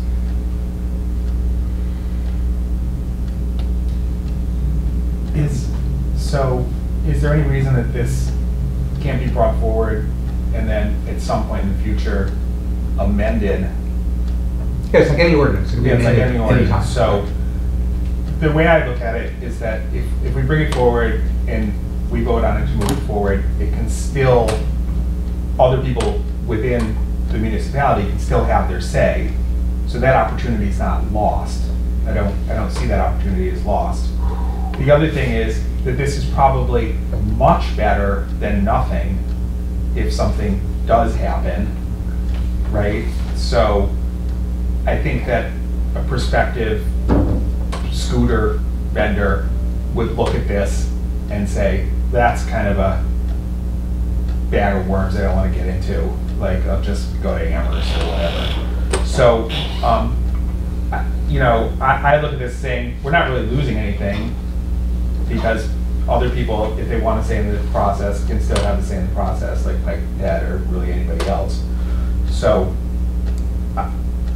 I read through this when it was sent to me, and I didn't really quite understand it. But now that I'm on this side of it, I kind of have a sense that it really would make it harder, much harder, for anybody to move forward with invading Northampton with their scooters. So I would say, vote on it and put it out there and get it in place, because if they do come, it's going to be costly and a pain to get them out. It's just so much easier to keep them out in the first place. And even if this is imperfect, we can still fix it up. Councilor Scheer. So from here, it needs to go to legislative matters. So Devin, that could also be another opportunity for you to weigh in there. Yeah. And then it goes to council for 2 readings, so. Yeah, I'm fine with it then. I'm not sure I don't want them. I'm just sure I want some structure to them, so. Incidentally, I hope this doesn't become not voting, but our bike committee group meets tomorrow. So we can certainly talk about it tomorrow. Again, I hope you guys make a recommendation now, but we can catch up with the legislative matters. Yeah, I think that would be in concert with what we would do. That would then be a 2-point opinion that goes forward. Well, I want to say that that's how I was approaching this, that in terms of, there's so much going on here, because it's, a mixture of ordinance, and how we're gonna enforce the sidewalks, the zoning piece, and just in terms of, transportation, I think that, that I'm comfortable with the transportation piece, sending this forward, and then, is this enough insurance? That's something that can come up at legislative matters and can be discussed at council, details like that. So, and Wayne, this can be discussed at Bike and Ped tomorrow? Yeah. Okay. Again, they haven't seen it ahead of time, so they're not necessarily going to come totally. I can email it to them tonight, but they're not, most of them aren't going to study it ahead of time. But at least we can certainly talk about it tomorrow. Wayne, has Alan Seawald seen it? Or? Yes, that's been one of the, so there's actually a version we introduced in council in December. Right. And then Alan asked for some changes, right. And that's sort of what's delayed the process. But this has now been signed off. Okay, because he weighed in on insurance when we talked about taxis one of the times. Right. Any more discussion? So on the floor is to send this forward with a positive recommendation back to City Council, which will then be sending it to legislative matters. So it would go back, let's see, would it be on this council? No, it wouldn't be on this council's agenda. So it's actually slowed up a bit because of the timing of the meetings. So with that in mind, all in favor say aye. Aye. Aye. Any opposed? Any abstentions? Okay, thank you, everybody. Next, and we're getting there. Oh, where'd my agenda go? Oh, man, where'd it go? Oh. NETA traffic and parking updates. Nancy, I think, and Chief Casper, do you have anything to report on how things are going with NETA? So there was some concern from the Pleasant Street journey used cars down there that people couldn't access their lot, and some of the customers from NETA were driving through their lot. So this week we made the adjustment that Fulton is open. So the street is open. It's just we've moved our officers to other areas to try to help cars get in and out. The foot traffic and the number of visitors to the establishment has remained pretty steady. We thought it would drop off more after the holidays, but it is not. And actually, as the weather's warmer, it's up from our visual observations. I don't know what's in our cash registers, but it's nice warm weather out there, and there's a big event coming up. Extravaganza is going to be happening on April 20th. So I'm quite sure that we'll have a lot of traffic down there for that. We're anticipating a pretty difficult traffic day on that day. But overall, I think the general flow is moving smoothly. The officers are doing a great job getting cars through there. I haven't heard as many complaints about from nearby businesses that are having problems with people parking in there and towing. I haven't heard any of that in months, and Nancy, I don't know if you've heard anything different. So it's really just a matter of managing the traffic in and out. And the parking on Pleasant Street that was a problem, it was hard to pull out. That's been mitigated with cones, and it's been fine. We continue to have accidents around there, minor fender benders. But that's the update on it. Chief, are you still keeping Fulton as one-way westbound? One way, yeah. Is there any desire to make that permanent, like to do an ordinance to make it a one-way street? I spoke with Director Lascalia about it. I think we're both hesitant to do anything until kind of the dust settles with the adult use, across the state. We just don't know what it's going to look like. We don't want to make a change now, and then in a year when we have, the customer base is kind of spread out more over the state, to then have a one-way road that we don't really need.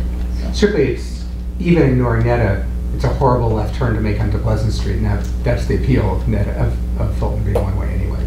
But there's no hurry, I guess. Yeah, and we've talked about no left turn at the, kind of forcing people to go out and take the right. But I think we're hesitant to do anything. We looked at Wright Avenue as well, but just waiting to see how things are at the end of the summer, and maybe reevaluating at that time to see how things are going. Do we have any estimates for when other recreational ones will open up? In our community, no, I don't have any dates. I have a lot of meetings with people who are asking questions about opening up different sorts of establishments, be it just production only or, other sorts of things, but no dates on anything. So there's a lot of people, I think, exploring, and then none opening yet. Is Extravaganza going to be at the fairgrounds? I haven't seen the signed contract yet, so I think we're in the midst of settling those details. I have a planning meeting on Thursday. I think we'll know more but that's where it's, if it happens here, that's where it will be. Right, I thought there was a question that maybe it would not be happening here. Yeah, it was up in the air for a while, but I believe now, like I said, I haven't seen the signed contract, but I believe it's getting signed, so. should be here. I've seen it advertised on Facebook for the fairgrounds. The one detail I know of from contact with the director of the fairgrounds is they're doing online ticketing so that, and that you can get, I'm not sure if they're charging for these tickets or, but the ticketing will end the Friday night before the event on the Sunday. And if you don't have a ticket, you can't get in. So. Yeah, we asked them to do that. They were anticipating a really large crowd this year, of 20 or 25,000 people. And we just, those streets can't handle that. 91 can't handle it, the bridge can't handle it. It's too much. We can, when we have 15,000 people, which is what we've had historically at that event, it's too much traffic for that area in a really short time. You know, we have maybe that many people on a really good fair day, but it's spread over like, you know, very early in the morning to, you know, 11 o'clock at night. This event is only 6 hours, so, and people want to get there at the beginning. So it's this huge influx. So we asked them to do that, and then hopefully, you know, we'll have less people showing up who are hoping to just get in at the last minute. We'll see how that works out, but traffic's always a challenge around that event. Well, we got off topic. All right, good. That was you. That was you. Okay. I mean, it's still within the realm of this. All right. I see the light at the end of the tunnel here. The rest is going to go pretty quickly here. We have the ordinance relative to parking on Main Street in Florence. This has to do with Rich Cooper was here a few months ago and talked about he requested some 15-minute spaces in front of Cooper's Corners. DPW has drafted a proposal that has 2 15-minute parking spaces. That has been shared with both Councilor Murphy and with Rich Cooper, and they're both fine with it and pleased with it. And so this is the recommendation from DPW and the councilor and the constituent who's interested in seeing this change are all happy with this proposal. Would somebody like to make a motion? So moved. Second. And this is a motion to send this forward to council with a positive recommendation. I just want to pull up the map so we can see what we're looking at. You're so good at this. I know. You keep getting better. Okay. Yeah, so from this map, I'll go to the bottom one. That's where, yeah. So on this map, it's the 2 spaces closest to the intersection, abutting Cooper's, that have been selected, been chosen for the 15-minute spots, and I think Ms. Chan can speak to why those 2 spaces rather than farther down the line. It seems like it would be easier to just pull in rather than back up. I mean, most people who are parking there are used to doing the parallel parking anyway, but having the 2 spaces closer to the intersection would also serve as a pie Right. Just to the point earlier from public comment, this map, I mean, you are correct. You can't park, it says green, which is limited time parking, but you can't park where there's a curb cut for the entrance. And you can't park how many feet from an intersection? 20 feet from the intersection. Right, It's just not so you are correct, it's an incorrect map. Yeah. On the map. Yes. Any more discussion? Okay, all in favor of sending this forward with a positive recommendation, say aye. Aye. Any noes? Any abstentions? Okay, on to the next thing. All right, this, we're going to go through this quick. I wanted to provide the commission with an update on a number of things here because there was things that the commission approved, went on to council, there was discussion with neighbors, and so the first one had to do with a 15-minute parking space on Union Street. I moved, that went to council, and before it went to second reading, there was some pushback from some of the neighbors there, and the question was, why are we putting a 15-minute space here on Union Street when there's short-term parking available right in the schoolyard that is being taken by staff. I went back to the school, and the school, the principal looked at that situation, and because of the changes in programming at Bridge Street School, that those spaces could actually be, once again, be made available for parents to do the pickup drop-off, so that I've been told those spaces are now available. So for second reading, and I'm getting good at this, asking people to vote down my legislation, and so that was voted down. But we actually got a positive resolution to the situation for that particular situation. You just heard about relocating the bus stop at Lamprey Park, and in here, Director Lascalia wanted to make sure that people saw this, that and this kind of speaks to why I think she's not going to be fond of a temporary bus stop, that she wants things in ordinance very clear, and that what's going on here at this particular bus stop is that it's not in city ordinance, and so the bus stop by Lamprey Park is technically illegal right now. So what we're doing is we're providing, by working to pair the bus stops, we're looking for a legal space for that westbound stop to be. Through some communications with Ms. Chan, we discovered there was an erroneous no parking sign that was on Bridge Street near the cemetery, and that DPW's gone out and had that removed. So that was deterring some parents from also parking there. And the last thing is that Councilor Scherer and I have heard from a number of parents that the next thing we really want to start talking about is what's going on Parsons Street, because that's where we get a lot of the illegal stopping. We're trying to, as you can see, we're trying to create spaces for parents to legally park and bring their children to the school. Here what's going on is we have a lot of illegal stuff, and there's a side of the street where it's clearly illegal and everybody kind of knows it and does it, but then there's the other side that's already been tolerated for many years, which is on the Lamprey Park side. And so Councilor Scherer and I have reached out to the mayor to talk with both the chief and our parking administrator, and so we're going to come up with a plan at some point over the next few months. Does this include the long-standing issue of the bus drop-off and pickup circle? That's always been a notorious issue at Bridge Street. It's part of the discussion, but I don't think any as long as it still is in the mix. It's hard to talk about that without talking about the loop. Right, but it should all be on the table, because it's, to address the other issues and then not talk about, is there even an option for the bus, without discussing what those issues are.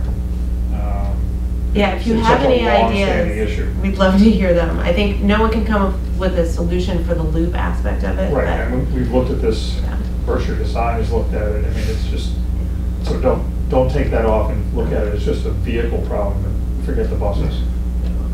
And actually we should note, one of the main reasons we're having this discussion, although we all recognize it's a perpetual discussion, but it's really urgent, is that there have been 2 small accidents involving the buses, trying to pull out, one pulling onto Bridge and one pulling out of the loop by the loop. So that's what.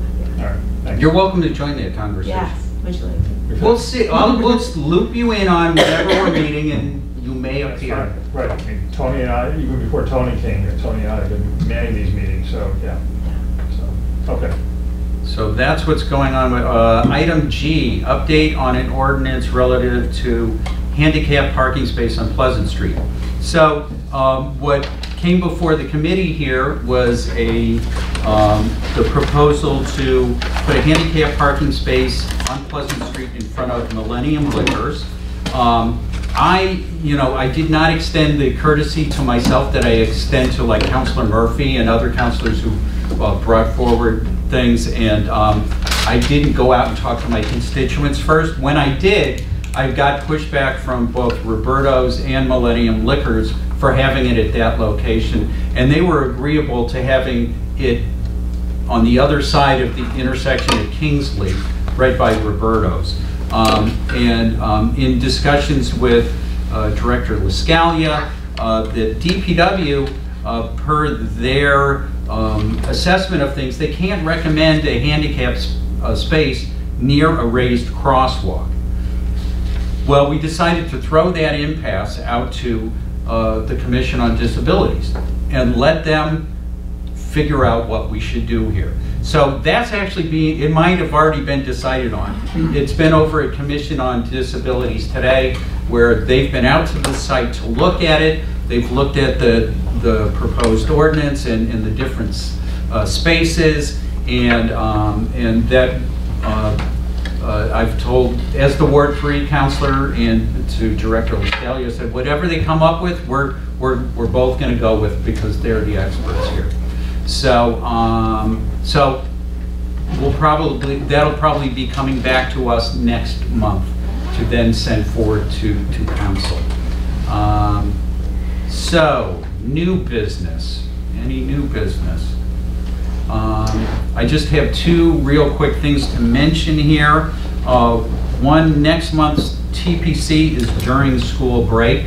I know that Councilor Shara is expecting to be out of town. Is everybody else expecting to be around? I'm out of town as well. I'm out of town as well. You're out of town as well? What's the date? It is the 16th, April 16th. Can't be here. So that's 3. So we got a quorum? I think we're still good. If people could go, you know, within the next few days, check your planners and let me know, so we can let people know ahead of time whether or not we have a quorum. Right now it looks like we do. And then the last thing, all right, so next month we'll feature a report on trains coming to the valley. We have some changes going on with the trains coming from Greenfield. They're going to be going to Springfield and then down to Hartford. And this is my whistle from the High-Speed Rail Committee. So I'm going to. So that'll be next month. Anything else? Move to adjourn. We all get one of those? Yeah. We all got it, We'll go over to. 1 second. All in favor? Aye. Aye. Thank you, everybody.